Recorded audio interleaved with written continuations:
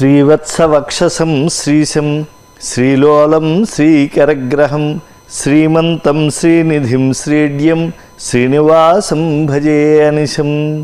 శ్రీ వెంకటేశ్వర స్వామి వారి యొక్క సహస్రనామావళిలో 309వ నామం ఓం ఖరజితే నమః.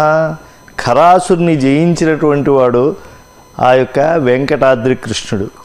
ద్వాపర యుగంలో ఖరాసురుడు అనేటువంటి రాక్షసుడు తాళ వృక్షాల మధ్యలో ఉండి అనేకమైనటువంటి తాళఫలాల కోసం వచ్చేటువంటి వాళ్ళందరినీ కూడా క్రూరంగా సంహరిస్తూ ఉంటే ఆ ధేనుకాసురుణ్ణి సంహరించినటువంటి వాడు బలరాముడు.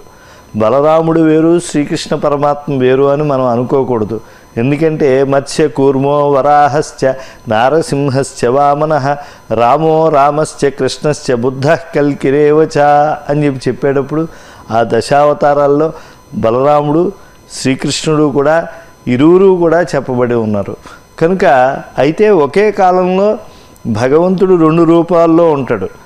కృతేతు నరసింహోభూత్ అని చదివేటువంటి వాళ్ళు ఉన్నారు, కృతేతు వరదరాజోభూత్ అని చెప్పి చదువుతూ ఉంటారు. ఎందుకంటే స్వామివారు వరాహవదనుడుగా ఉన్నాడు, అదే సమయంలో ఆయన చక్కగా వరదరాజస్వామిగానూ ఉన్నాడు, నృసింహ స్వామిగాను విరాజిల్లాడు. కనుక సింహవదనుడైనటువంటి స్వామి ప్రాధాన్యతను కోరుకునేవాళ్ళు అలా ప్రార్థిస్తూ ఉంటారు, కృతేతు నరసింహోభూత్ అని. లేదా సాత్వికంగా మరింతగా భావించేటువంటి వాళ్ళు కృతేతు వరదరాజోభూత్ అని అంటూ ఉంటారు. అలాగే మరి ద్వాపర యుగం ముందు త్రేతాయుగం కూడా ఉంది, అప్పుడు కూడా అటు పరశురాముడిగా ఉన్నాడు, ఇటు రఘురాముడుగాను ఉన్నాడు. అలాగే ద్వాపరం వచ్చేప్పటికి మరి అటు ఆయన బలరాముడుగాను ఇటు శ్రీకృష్ణ పరమాత్మగాను విరాజిల్లుతున్నాడు. కలియుగంలో కూడా వరాహవదనుడైన హరిగాను వెంకటాచలపతిగా 2 స్వరూపాల్లో ఆ స్వామే విరాజిల్లుతూ ఉన్నాడు. కనుక ఇవే కాకుండా కాలంలో అనేకమైనటువంటి జ్ఞానావతారాలు కూడా వచ్చాయి. గురువుగా ఆయన తల్లికే పాఠం చెప్పాడు, కపిలుడై సాంఖ్య శాస్త్రాన్ని అవతారం ఉన్నది. కనుక దత్తాత్రేయ అవతారం ఇత్యాది ఎన్నో జ్ఞానావతారాలు ఉన్నాయి. అందుకే భాగవతం ప్రధానంగా 51 అవతారాలు, 24 అవతారాలు, ఇంకా అనేక అంశావతారాలని కూడా ప్రబోధిస్తున్నది. కనుక వృషభదేవుడు ఇత్యాదుల యొక్క జ్ఞానావతారాలు లోకానికి కర్మ సిద్ధాంతాన్ని, జ్ఞాన సిద్ధాంతాన్ని బోధించినటువంటి ఉన్నాయి. కనుక స్వామి జ్ఞానయోగాన్ని, ధ్యానయోగాన్ని, కర్మయోగాన్ని, భక్తి యోగాన్ని గీతాచార్యుడిగా ప్రబోధించిన వాటిని చూపించినటువంటి అవతారాలు ఎన్నో భాగవతంలో మనం గమనించవచ్చు. ఇక్కడ బలరాముడిగా ఆయన ధేనుకాసుర సంహారం చేశాడు. ఆ ఖరాసుని జయించినటువంటి వాడు శ్రీనివాసుడు. ఆయనే ఇప్పుడు వెంకటాచలంపై వెంకటాచల రమణుడిగా, ఆ ఆనంద నిలయుడిగా విరాజిల్లుతూ ఉన్నాడు. ఒకప్పుడు గోపబాలకులంతా కూడా వచ్చి, స్వామి ఎప్పుడూ కూడా తాటిపండు మిగలముగ్గిన తర్వాత మంచి వాసన వస్తుంది, ఇక్కడ తాళ వనం ఉన్నది, ఆ వనంలో బోళ్ళన్ని తాటిపళ్ళు ఉన్నాయి, మాకు తినాలనుంది అని చెప్పి ప్రార్థించారు. దాన్ని ఏముంది, వెళ్ళి తిందాం. కానీ కృష్ణ నువ్వు తెలుసుకోవాలి, అక్కడ ఖరాసురుడు ఉన్నాడు, అతను గనక ఆగ్రహించాడంటే మనల్ని అందరినీ సంహరిస్తాడు అన్నారు. ప్రకృతి సంపద అందరిదీనయ్యా, ఆయన ఒక్కడిదే ఎలా అవుతుంది? ఆయన తినమను, ఆయన తినకుండా కుళ్ళిపోయేటువంటి పళ్ళు పక్కనే ఉండాలని ఆయన ఎందుకు అనుకోవాలి? అందరూ తింటే ఆయనకు వచ్చే నష్టం ఏమిటి? అదే చెప్దాం అని చెప్పి వెళ్ళాడు. కానీ అక్కడికి వెళ్ళిన తర్వాత ఆ యొక్క వత్సలతో పాటు, ఆ గోపబాలుడితో పాటు ఒకడిగా వచ్చి ఆ ఖర స్వరూపంలో అందరినీ కూడా జయించాలని చూశాడు. ముందుగా విశేషించి బలరాముడిని ఎడమ కాళ్ళతో తన్నడం మొదలుపెట్టాడు. బలరాముడిని అంటే చాలా బలం కలిగినటువంటి వాడు, సంకర్షణుడు. దేవకీసుతుడే బలరాముడు కూడా. దేవకీ గర్భంలో కొన్నాళ్ళు ఉండి తరువాత వేరే గర్భంలోకి చేరినటువంటి వాడు. కనుక ఆయనకి సంకర్షణుడని, బలం బాగా కలిగినటువంటి వాడు కనుక బలరాముడని ఆయనకి పేర్లున్నాయి. ఆయన ఈ ఖరాసురుణ్ణి బాగా వెనక్కాళ్ళు పట్టుకుని తలకిందులుగా కొట్టి చంపేశాడు. అప్పుడు ఆయన రాక్షసుని యొక్క అనేకమైనటువంటి ఆ గాడిదలన్నీ కూడా వచ్చేసి వాటన్నింటినీ కూడా బలరామకృష్ణులు సంహరించేశారు. కనుక అలా సంహరించి ప్రకృతి సంపదని అందరికీ పంచిపెట్టారు. అంటే ఓం ఖరజితే నమః అంటే మనం కూడా ఖరాసురుని వల్ల మారితే భగవంతుని వల్ల అపాయం ఉంటుంది కనుక మనదైనటువంటి దాన్నే మనం అనుభవించాలి తప్పించి ప్రకృతిలో ఉండే సంపద అంతా మనదే అని చెప్పి భావించకూడదు. మధురమైనటువంటి వాసనలు వస్తూ ఉంటాయి. ఈ వాసన పట్ల మనం అనురక్తులవై అదంతా మనదే అనుకుంటాం. కాబట్టి ఈ విషయ వాసనల నుంచి వేరు చేసి పరమాత్మ దగ్గరికి వెళ్ళటానికి ఏవైతే అడ్డుగోడలుగా ఉంటాయో ఆ భావనలే ఖరాసుర స్వరూపము అని కూడా ఆధ్యాత్మికమైనటువంటి అర్థం చెప్తారు. కనుక మనం మన లోపల ఉండేటువంటి విషయ వాసనలను తొలగించుకోవాలనేటువంటి దివ్య జ్ఞాన భూమికల్లోకి తీసుకువెళ్ళేటువంటి ఒక మహత్వం మనలోకి రావాలంటే ఓం ఖరజితే నమః అనేటువంటి నామాన్ని పట్టుకోవాలి. అటువంటి నామాన్ని మనం స్మరించాం. ఈ 309వ నామం అయిన తరువాత ఓం చండదీధితయే నమః అంటే దుస్సహమైనటువంటి తేజస్సు కలిగినటువంటి వాడు. పరమాత్మ యొక్క తేజస్సు అది అనంతమైనది. యద్యద్విభూతి మత్సత్వం శ్రీమదూర్జితమేవవా అని పరమాత్మే స్వయంగా చెప్పాడు. నాయన ఈ లోకంలో ఏదేది తేజోవంతమై కనిపిస్తుందో అదంతా నేనే. నిజానికి పరమపురుషుడు ఎక్కడుంటాడు? ధ్యేయ సదా సవితృమండల మధ్యవర్తి నారాయణ సరసిజాసన సన్నివిష్ట కేయూరవాన్ మకరకుండలవాన్ కిరీటీ హారీ హిరణ్మయవపు ధృత శంఖచక్ర 12 మంది సూర్యుల మధ్యలో ఆయన ఉండి ఆ యొక్క 12 మంది సూర్యుల కాంతిని మించినటువంటి కాంతితో ఆయన ప్రకాశిస్తూ ఉంటే ఒక మధ్యాహ్నకాల సూర్యుడినే మనం చూడలేమే.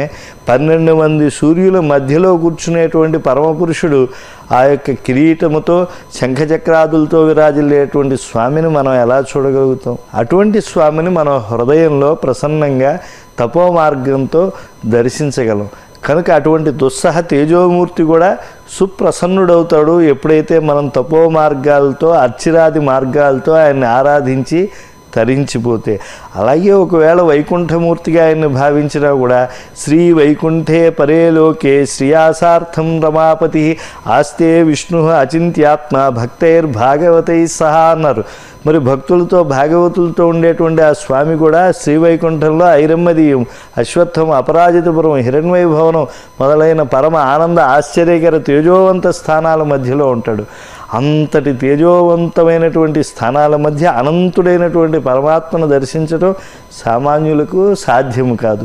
కానీ సనక సనందన సనత్ కుమారు సనత్ సుజాతాదులు అలా వెళ్ళి వైకుంఠంలో దర్శించి వస్తున్నారు అని అంటే పరమాత్మ యొక్క కరుణ, గురువుల పట్ల భక్తి, అచంచలమైనటువంటి శరణాగతి భావం.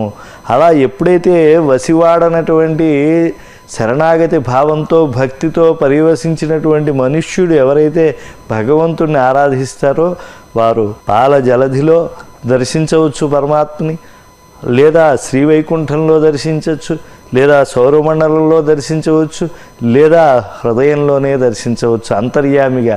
అంతర్యామి అలసితి స్వలసితి అంటాడు. అంటే అంతర్యామిగా ఆ అనంత తేజోమూర్తిని దర్శించడం చాలా దుస్సహమైనటువంటి అంశం. కానీ అటువంటి స్వామిని కూడా బాగా దర్శిస్తారు తపో మార్గంలో ఆరాధించేటువంటి వాళ్ళు. అంటే భగవద్ అనుగ్రహం లభిస్తే బాగా దర్శించగలరు. యథ ఆదర్శే తథాత్మని అని కథ అనేటువంటి ఉపనిషత్తు చెప్తోంది. అద్దంలో ముఖాన్ని ఎలా అయితే దర్శించుకోగలుగుతారో అలా పరమాత్మని హృదయంలో దర్శించుకోగలుగుతారు. చింతించే యోగీంద్రుల చిత్త సరోజములలో సంతతము నిలిచిన సాకారము వింతలుగా మునులెల్ల వెతికి కనేయట్టి కాంతులు చెన్నుమీరిన కైవల్య పదము రాముడు రాఘవుడు రవికులుడితడు భూమిజకు పతి అయిన పురుష నిధానము అని అన్నారు. కనుక అంత అనంత తేజోమూర్తిని ఆశ్రయిస్తే దర్శించగలరు. ఆశ్రయించకపోతే దుస్సహమైన తేజస్సు కలిగినటువంటి ఆ స్వామిని దర్శించలేరు. కనుక ఓం చండదీధితయే నమః అంటే అంత అనంతమైనటువంటి తేజస్సు కలిగినటువంటి స్వామి, ఆయన్ని దర్శించాలా అయితే ఆ పరమపురుషుణ్ణి ప్రసన్నం చేసుకోవాలి. కృష్ణ, నిన్ను చూడాలనుకుంటున్నాను, నువ్వు ఇప్పటి వాళ్ళలాగా నాకు అనిపిస్తున్నావే, కానీ నువ్వు ఎప్పటి నుంచో ఉండేటువంటి స్వయంభూమును వారందరూ వృత్తాంతాలని చెప్తున్నావే అని అర్జునుడు ప్రశ్నిస్తూ ఉంటే ఆ ప్రశ్న పరంపరలలో ఆయన్ని సమాధానపరుస్తూ తన యొక్క విశ్వరూపాన్ని కటాక్షించాడు. అనంతమైనటువంటి సూర్యుల యొక్క తేజస్సుతో నిండిపోయినటువంటి పరమపురుషుని చూసి అయ్యా నేను నిన్ను దర్శించలేకపోతున్నానని చెప్పి అర్జునుడు విలవెల్లాడిపోతే పరమాత్మ రథస్థుడై ఆ యొక్క నరునికి విశ్వరూపాన్ని చూపించాడు. ఆ విశ్వరూపాన్ని చూడలేకపోయాడు. అప్పుడు దివ్యం దదామి తే చక్షు, నా యొక్క రూపాన్ని నువ్వు చూడలేకపోతున్నావు కనుక నీకు దివ్యమైనటువంటి చక్షువులను ఇస్తున్నాను అని. కనుక దుస్సహ తేజుడే పరమాత్మ. కానీ మన మాంసచక్షులకు కూడా కనిపించాలి అంటే ఆయన అనుగ్రహం ఉండాలి.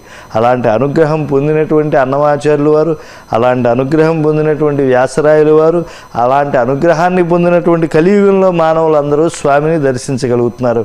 అది తెలుసుకోవాలి. విశ్వరూప సందర్శనం అనే అంటారు సుప్రభాత సేవని.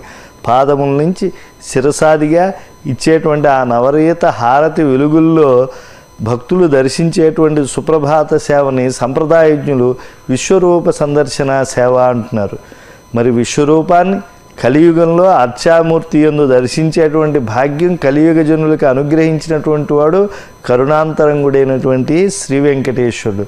కనుక అటువంటి వెంకటాద్రి కృష్ణుని యొక్క దివ్య భవ్యమైనటువంటి తేజో రూపాన్ని స్మరించేటువంటి నామాన్ని ఎవరైతే ఆశ్రయిస్తారో వారందరూ కూడా పునరావృత్తి రహితమైనటువంటి మోక్షాన్ని పొందుతారు. లోకంలో ఉండేటువంటి ఈ యొక్క ప్రలోభాలన్నిటికీ కూడా దూరం చేసేస్తుంది ఆ యొక్క తేజస్సు. కనుక అంతటి తేజస్సు కావాలి మనకి సంసారం అనేటువంటి అంధకారం నుంచి వెలువడాలి. కనుక అంతటి తేజస్సు కలిగినటువంటి వాడు అనేటువంటి ఆ స్వామి నామాన్ని పట్టుకుని సంసారాంధకారాన్ని తొలగించుకుందాం. ఓం చండదీధితయే నమః. ఈ నామం కలియుగ జనులందరూ కూడా ఆశ్రయించి తీరవలసినటువంటిదే. శ్రీ వెంకటేశ్వర స్వామి వారి యొక్క సహస్రనామావళిలో 311వ నామం ఓం తాళపక్వ ఫలాసినే నమః. బాగా పండినటువంటి తాటి పండ్లను తిన్నటువంటి వాడు. ఏమండి, పరమాత్మ నామాలు చెప్పుకుంటున్నాము.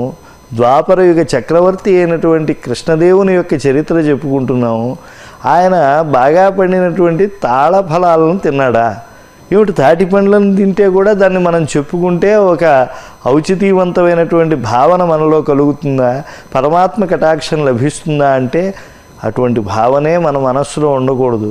ఎందుకంటే బాగా పండినటువంటి పండుకే వాసననిచ్చేటువంటి శక్తి ఉంటుంది. కొన్ని పళ్ళు ఉంటాయి, అవి ఎప్పుడైతే వచ్చాయో వెంటనే వాటి వాసన తెలిసిపోతుంది. కానీ తాటిపండు యొక్క స్వభావం అటువంటిది కాదు. అది బాగా పండిన తర్వాతనే వాసన తెలుస్తుంది.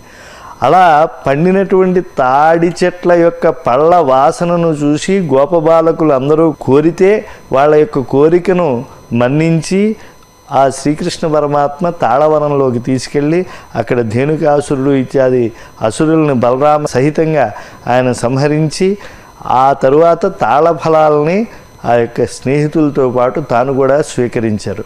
ఇక్కడ పక్వ ఫలాన్ని స్వీకరించడం అని అంటే మన హృదయాలు అన్నీ కూడా ఫలవంతమైతే భగవంతునికి ఉపాధేయం అవుతాయి అనేటువంటి సత్యాన్ని మనం గ్రహించాలి.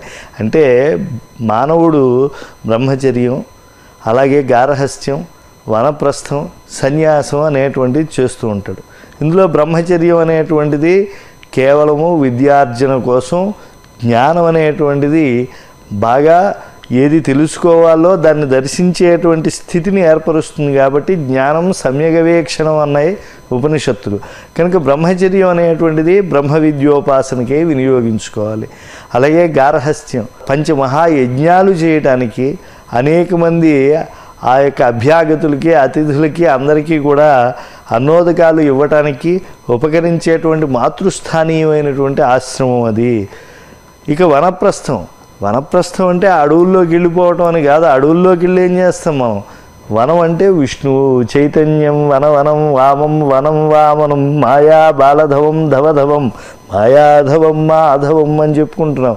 వనం అంటే విష్ణువు. వనప్రస్థుడు అవ్వాలి అంటే విష్ణుముఖంగా మనం ఉండాలి. ఆయన్ని మించి నోరు నవ్వంగా హరికీర్తినుడు అడేని ఆయన గురించి భజనలు చేయాలి. ఆయన గురించి తలపులలో మనం ఎంతో కూడా పక్వం అయిపోవాలి. అప్పుడు మనకి సన్యాసం అనేటువంటిది, న్యాసము అంటే విడిచిపెట్టుట, సంన్యాసం బాగా విడిచిపెట్టుట, బాగా విడిచిపెట్టేయాలి. ఏది? సంసారాన్ని. అలా విడిచిపెట్టి మన మనస్సుని బాగా దాని యందు ఉంచాలి. దేని యందు ఉంచాలి? న్యాసం, సమ్యక్ న్యాసం చేయాలి. భగవంతుడి యందే ఉంచాలి. న్యాసం అంటే విడివిడుట, న్యాసం ఉంచే కుదువు పెట్టుట అని 2 అర్థాలు ఉన్నాయి కనుక బాగా భగవంతుని యందు ఉంచాలి. అలాగే సంసార విషయాల పట్ల దూరం చేసుకోవాలి. ఇది చతురాశ్రమాల్లో బోధించింది. ఇందులో బాగా పక్వము కావాలి అని అంటే మనం భగవంతుని యందే చిత్తవృత్తి దృఢమైన అధ్యవసాయంతో ఉంచాలి.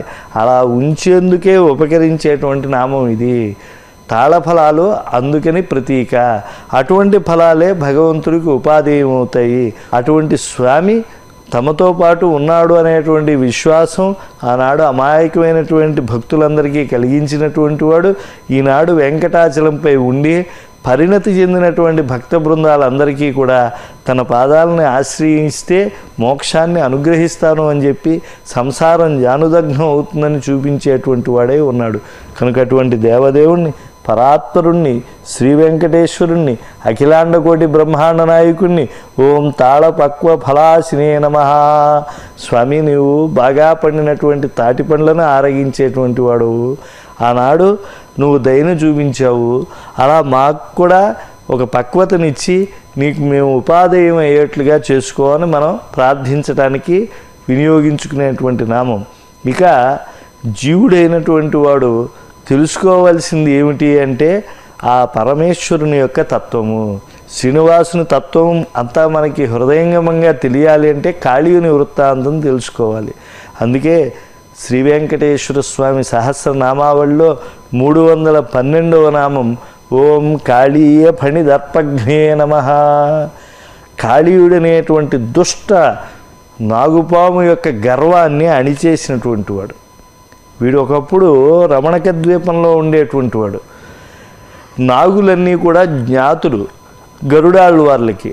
గరుడు వచ్చి నాగజాతి చేసినటువంటి తన తల్లికి అపకారాన్ని గుర్తు చేసుకుని ఆ నాగుల తల్లి కద్రువ చేసినటువంటి అపకారాన్ని తలుచుకుని ఎప్పుడూ కూడా వాటి పట్ల వైమనస్యంతో ఉండేటువంటి వాడు. కొన్ని పాముల్ని ఆయన శిక్షించేటువంటి వాడు.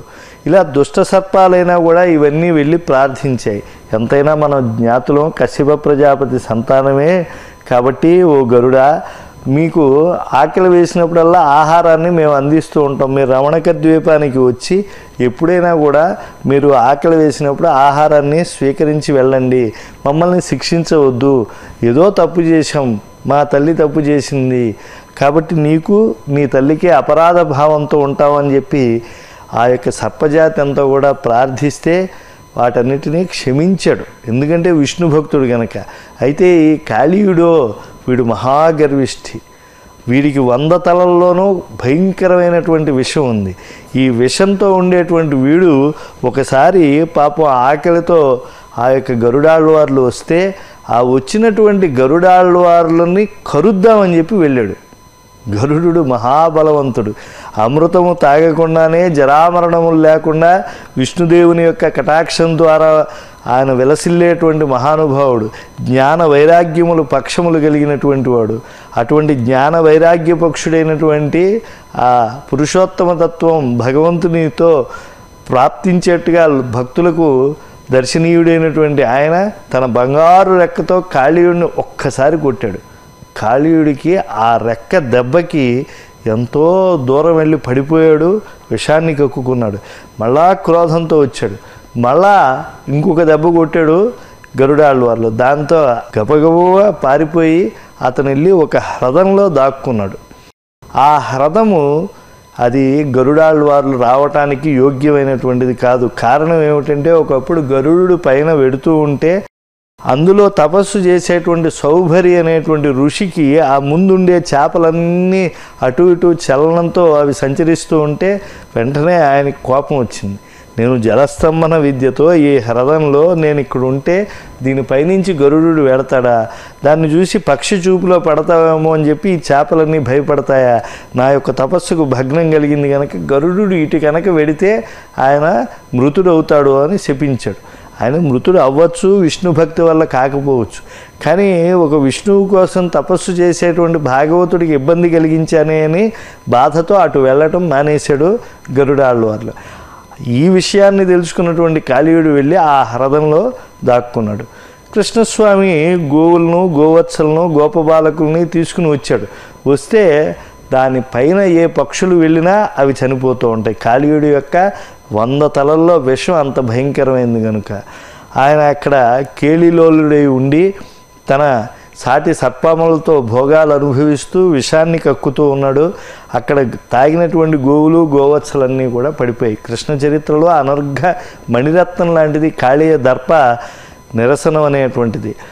ఈ వెంటనే ఎప్పుడైతే కృష్ణ ఆ హ్రదంలో నీళ్లు తాగి కాళీయుడు ఉండేటువంటి మడుగులో నీళ్లు ఆ గోవత్సలు పడిపోయి గోపబాలకులు పడిపోయారు అని చెప్పి చూసి వచ్చినటువంటి గోపబాలుడు చెప్తే వెంటనే ఆ హ్రదం దగ్గరికి వెళ్ళి పక్కనుండేటువంటి చెట్టు మించి వెళ్ళి ఆయన ఒక్కసారి లోపలికి దూకాడు కాళింది మడుగులో. అంటే కాళీయుడు ఉండేటువంటి మడుగులోకి ఎప్పుడైతే దూకాడో వెంటనే కోపంతో అక్కడి నుంచి పైకి వచ్చాడు ఈ కాళీయుడు. 100 తలలు కడిగినటువంటి దుష్ట సర్పస్వరూపుడు.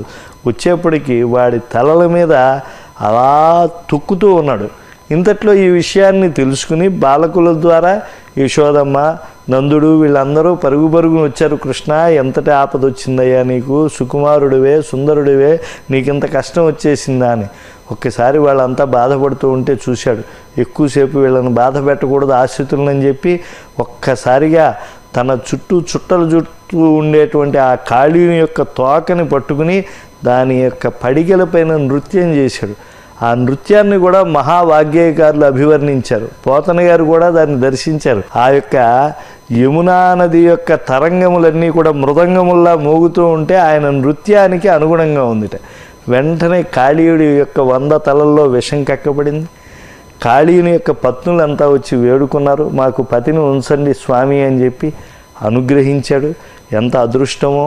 నీ పాదముద్రలు ఎవ్వరి మీద పడవు కృష్ణ, లక్ష్మీదేవి మాత్రమే అవి దర్శించేటువంటి భాగ్యాన్ని కలిగి ఉంటాయి. అటువంటి పాదముద్రను కలిగి ఉన్నాడు ఈ కాళీయుడు అని చెప్పి నాగపత్నులంతా స్తోత్రం చేస్తే మురిసిపోయి, రే నువ్వు వెళ్ళి ఇప్పుడు రమణక ద్వీపంలో ఉండు అన్నాడు.